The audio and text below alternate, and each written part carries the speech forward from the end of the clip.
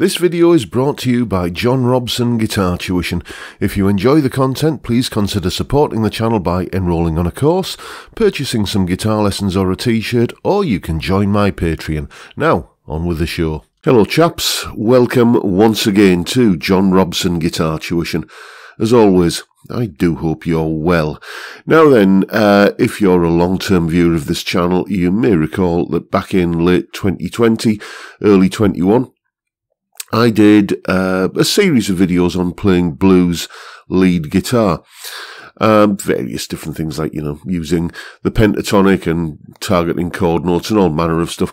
And I never really looked at doing the rhythm guitar aspect of blues. And I've also had a few requests of late to start in these Wednesday lesson videos to start doing some stuff on playing rhythm guitar. So I thought be a good opportunity to combine the two. So what we're going to be doing for the next few weeks, for the foreseeable future at least, is concentrating on playing rhythm guitar in this Wednesday slot. And we're going to start with a few videos on playing blues rhythm guitar. And what we're going to do today is look at probably one of the most widely used blues rhythm guitar techniques. It's called a shuffle, and it goes like this.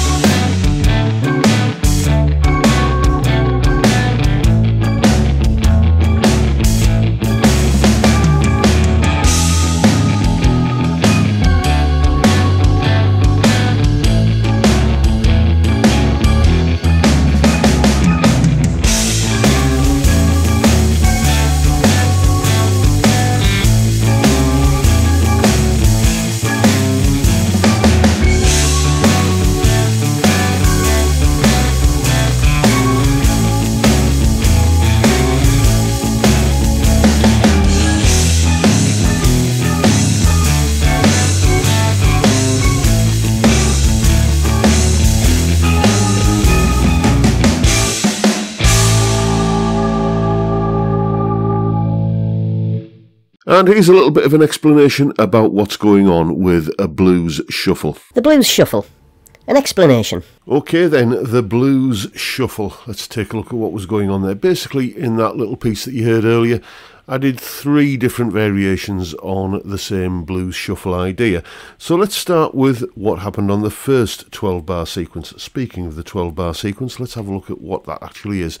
That is the chord sequence I was playing there. It's typical 12-bar blues based on the 1, 4 and 5 chords of a key, which in the key of A would be A, D and E, and in blues we usually make those into 7th chords, and that is kind of what's going on here. I'm not really playing 7th chords in what I'm playing here, but there is an organ part on there, and what the bass line is doing essentially makes the chords into 7th chords. So that is the 12-bar blues sequence, the A, D and E arranged in that fashion there. So let's have a look at how I'm playing that first chorus of the shuffle. Basically I'm going for an A root note here, and I'm playing like a power chord like that. And if we're thinking about a rhythm that's going 1 and 2 and 3 and 4, and then what I'm doing on beats 2 and 4, I'm reaching up to the 9th fret here on the A string for this F sharp note, and I'm going like that and putting that on beats 2 and 4. So 1 and 2 and 3 and 4 and like that. Okay, and then all I do when I go for the D chord is just move that down so that that is now kind of getting its root on the D note there on the 5th fret of the A string, and just the same thing again, 1 and 2 and 3 and 4, and with this this 6th here is musically what it is, this interval from there to there. but basically the 9th fret on the D string, giving me that extra note that I put on beats 2 and 4. And then all I do when I go for the E, well, if you take anything which is a D and move it up 2 frets, it becomes an E. These are the chord shapes that we're going through there. So we've got the A, the D, and the E. Anytime you see any footage of Chuck Berry or Status Quo or basically any other band that does a lot of kind of bluesy rock and roll sort of stuff, you will see that kind of chord shape going on. In fact, I think, wasn't the album cover of Status Quo's 12 Gold Bars, wasn't it? Wasn't that the actual album artwork, a hand doing that? I think it was. So those are like the movable chord shapes, and because you've got them movable, you can kind of move them around to any key. Just look at where your root note is. So if I wanted to do it in F, there's an F, bit of a stretch this one. Then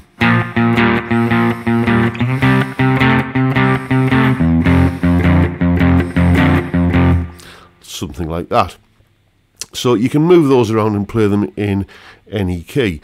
The reason why there are so many blues songs and rock and roll songs and stuff in the key of A is because when you're in the key of A, you get a nice helpful open string down here. So you can play basically this by just using the open A string. Let me get rid of that for the moment. You can basically play the open A string. There's your sort of core power chord, and then you're just putting this note on here. Again, 1 and 2 and 3 and 4, and this note is coming on beats 2 and 4. Works well if you give it a little bit of palm muting with this hand as well.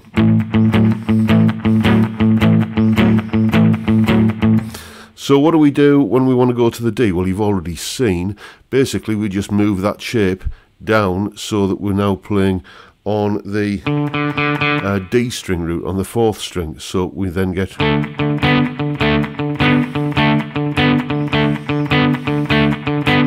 and then we can kind of go one step this way, you know, onto using the E string root, 6th string, and go.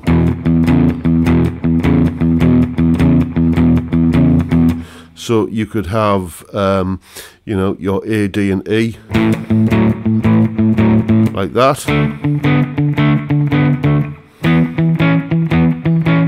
A, D, E, or you can do the A, D, and E like that. The only kind of slight kind of disadvantage, not disadvantage, but the thing that you have to watch out for is you've got to be pretty good at making sure both hands agree on which pair of strings they're playing on. Something that can and does go wrong often with this one is down here, is when people kind of then move this hand down so they're doing the D, they'll go and forget to move this hand down as well. So, you know, make sure you do that.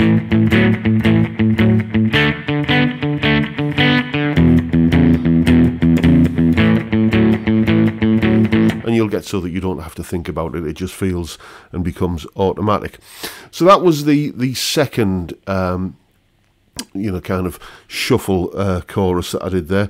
The third one was basically a variation on that one that you've just seen there. What I'm going to do here, though, is I'm going to add some extra notes in with my second and third fingers. So we're still putting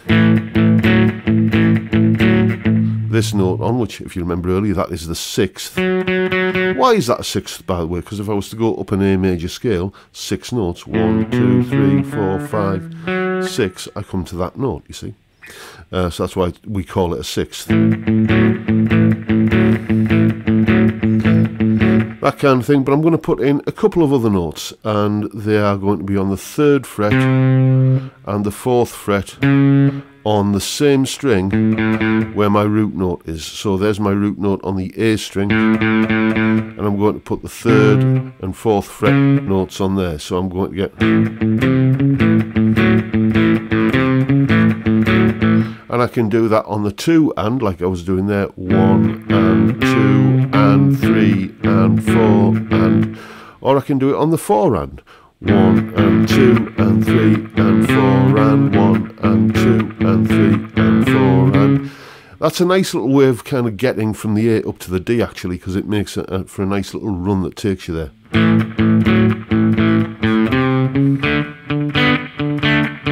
Like that. Here's what those runs look like. You can see the basic. I've greyed out, just for clarity there, what I'm doing by adding that kind of note on. I've just shown you where the where those 3rd and 4th fret notes are. I'm using my 2nd and 3rd fingers. Sometimes you'll see people doing it with the with like the one finger, like, or even using the 4th finger. Just find which way works for you, really. So you could play through a whole 12-bar sequence like this.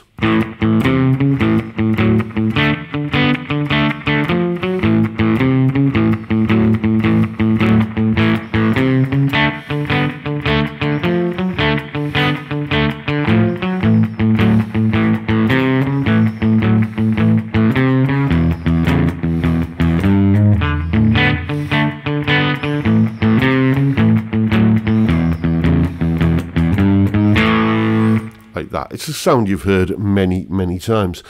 And as I say, because you can add those extra notes in, and because the ease of just playing off an open string root, that's why you get so many songs, I suppose, blues tunes and rock and roll tunes and classic rock tunes that have a bluesy bent to them in the key of A, because you've got that, and you can put the, you know, what would be an example of something that went a bit like that?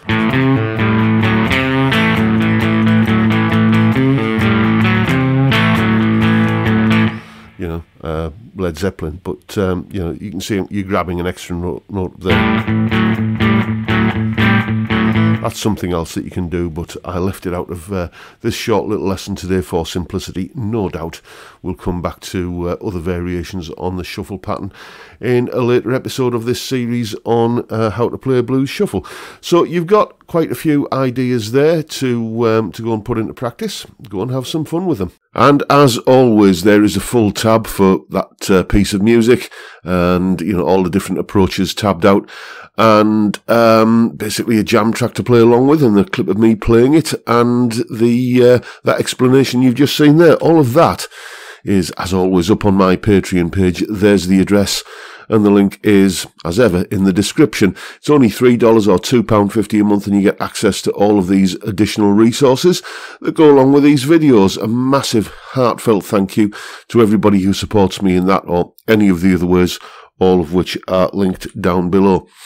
And that is pretty much it for today, folks. Hope you found this video useful and informative in some small way, and if that's the case, please hit the subscribe button and the notification bell if you haven't already done so.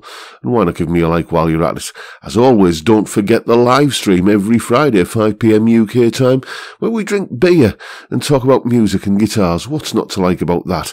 It's a fantastic way to kick off the weekend, and I would love to see you there if you can make it. But for now, I'll bid you all a good day and say thank you so much for watching. Thank you for your time. Look after yourselves, folks. Stay well, stay safe, and above all, stay sane. Bye for now.